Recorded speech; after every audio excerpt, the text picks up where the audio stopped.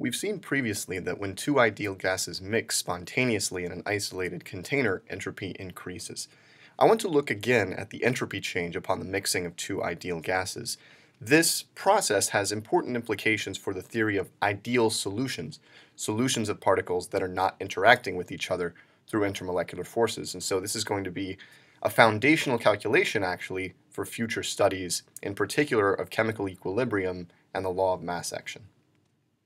So let's revisit this experiment of starting with two ideal gases on either side of a partition, removing the partition and watching the gases spontaneously mix.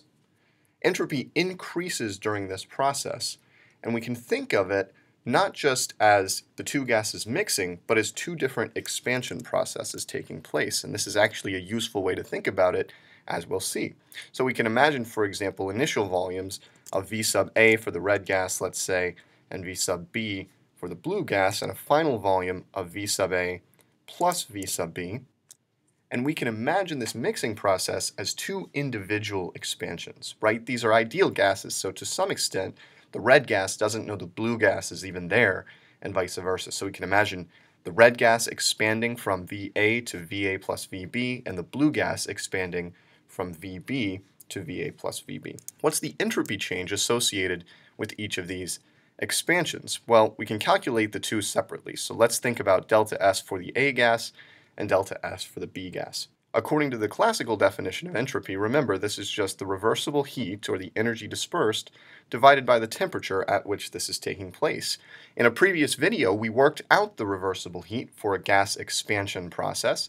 It's equal to N, the number of moles of gas, times R, the gas constant, the natural log of the final volume divided by the initial volume, which in this case is V sub A plus V sub B, divided by V sub A for the red gas, for gas A. We can do the exact same calculation for delta S sub B, Q rev for delta S sub B divided by the temperature. And again, we're looking at an expansion, and so the form of this expression is exactly the same. N sub B times the gas constant times the natural log of the final volume divided by the initial volume, V sub A plus V sub B divided by V sub B. The total entropy change for the entire isolated system is just equal to the sum of the two. And according to the second law of thermodynamics, since we're looking at a perfectly rigid, perfectly insulated system, that is an isolated system, this entropy change better be greater than zero.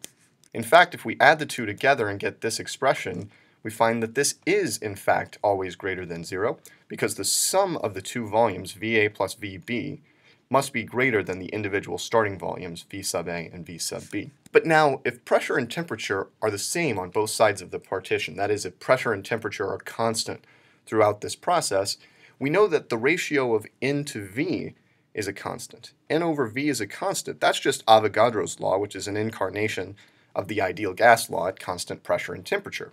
So that means that we can replace each of these volumes inside the natural logarithm with numbers of moles and write the expression you see at the bottom of the slide. The only thing I've done here is I've taken each volume and replaced it with the corresponding number of moles. Na plus Nb divided by Na in the first logarithm, and Na plus Nb divided by Nb in the second logarithm.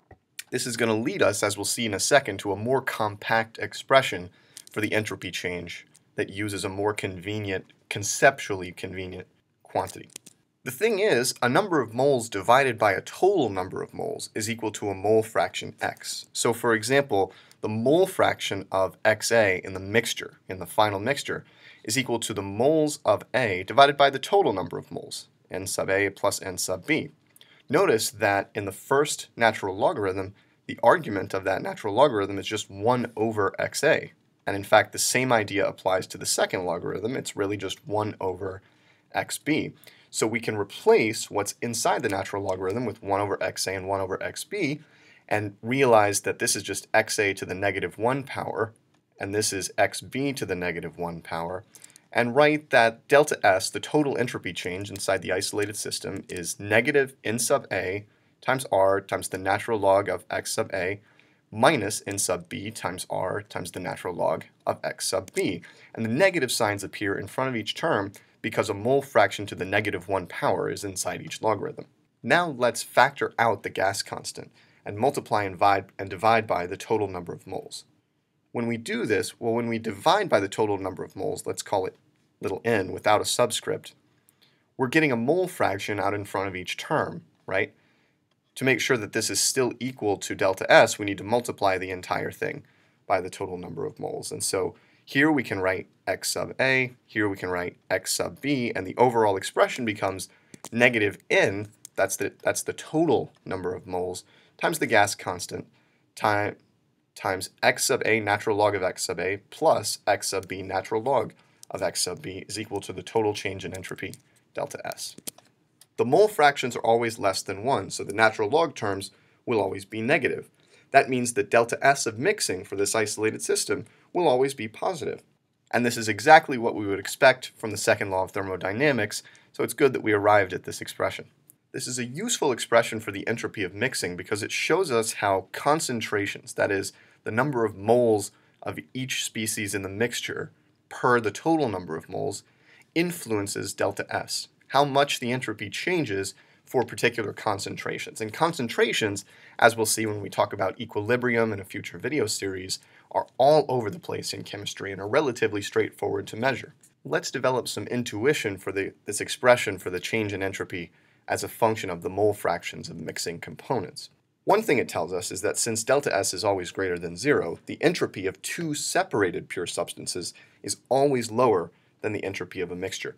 And by the way, we won't work with this expression too much, but this generalizes to any number of mixing components as long as we consider them all ideal gases. The total entropy change upon mixing is negative n, the total number of moles, times R, times a sum over all of the components, the mole fraction of that component times the natural log of the mole fraction of that component. So this works for any number of mixing components, and delta S will always be greater than 0, since, again, this natural log is always less than 0, and the negative sign ensures that delta S is positive. So the entropy of any number of substances in pure form is always lower than the entropy of the corresponding mixture. Note also that the entropy change is greatest when XA equals XB equals 0.5, when the number of moles of A and the number of moles of B in the mixture are equal. I would encourage you to actually try this. Try this with XA equal to 0.1, that is 10% of the particles are A, gas A, and 0.9 for XB, 90% of the particles are the B gas. Try it again for equal numbers of moles, 0.5 for the mole fraction of A and 0.5 for the mole fraction of B, and see how delta S varies as that mole fraction changes. Between XA equal to 0.0 and 0.5, delta S increases logarithmically with the mole fraction. So we get an increase up to XA equal to 0.5 that looks something like this. And if we keep calculating as we move to higher and higher mole fractions of A, this actually decreases. So delta S actually decreases back down to 0 when the mole fraction of XA is equal to 1. And this should make sense because above a mole fraction of 0.5, gas A starts predominating over gas B. Since both are ideal gases, there's a symmetry to this graph. Does it make sense that entropy is greater in an ideal solution, this mixture of ideal gases, than in the separate ideal gases? Well, it should. Think back to our idea of entropy as energy dispersal. In the separated gases, the kinetic energy of each is constrained or concentrated in the two compartments, separate from one another. But when we remove the partition and allow the gases to mix, the kinetic energy of both gases becomes dispersed over a larger volume. So entropy increases due to this energy dispersal that's going on. So we've seen that for mixing of ideal gases within an isolated system, delta S mix is always greater than 0. Does this imply then that mixing is always spontaneous for any pair of substances as long as we can assume they're ideal gases? Well, clearly, empirical observations tell us that no, mixing is not always spontaneous. Think about oil and water. We can let oil and water sit forever, and they will never spontaneously mix with each other. But the thing to realize about, for example, this oil and water system is that this is, first of all, an open system, and it is not an isolated system. So when we think about mixing of oil and water in, say, an open cup in the open atmosphere, we need to worry about the entropy change of the surroundings. Remember, the second law only concerns isolated systems, and it says that the total entropy change in an isolated system must be greater than 0.